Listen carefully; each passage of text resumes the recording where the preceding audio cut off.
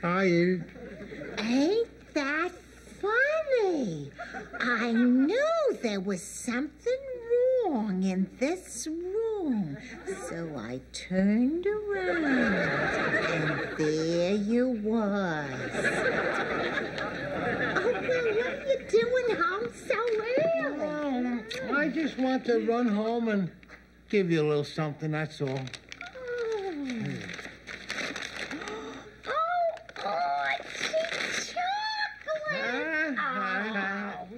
Wait a minute, Edith. Just move it a little bit there.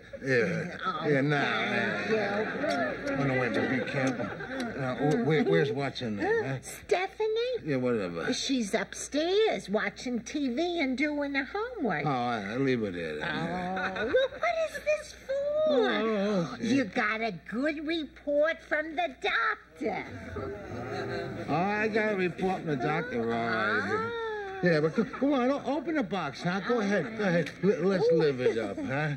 Go ahead, because you know the old saying, eat, drink, and be married. Of course, tomorrow we're dead. I know another saying. Oh, well, we don't need no other saying. Today is the tomorrow that we worried about yesterday. Oh, yeah. That was from the Reader's Digest.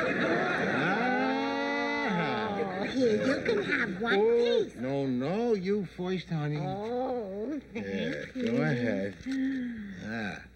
Yeah. Oh, yeah. I never put a hair from one back in there. No, go ahead. No, you do whatever you want, darling. Anything you want. But don't do it too much, see? I don't want you to spoil your appetite. I'm going to take you out for dinner. But it's the middle of the week. But, Edith, we ain't going to live by the calendar no more. What about my meatloaf? I got it in the oven. The meatloaf? You leave it for leftovers. Meatloaf is leftovers. Yeah, that's true, Edith. But just leave it there for what's her name to eat. Stephanie. Yeah, whatever. She'll eat it all. Now, come on, Edith. Let me get up. Here. Now, I go upstairs and change my clothes, see? You get on the telephone, you call Sybil Gooley, come over. The baby said with what's her name, huh? Stephanie. Whatever. Say it, Stephanie. Edith, please, you know I ain't so good even with easy names. And don't try to make me say Stephanie, huh? Call Sybil. I'll be right down. Call her up.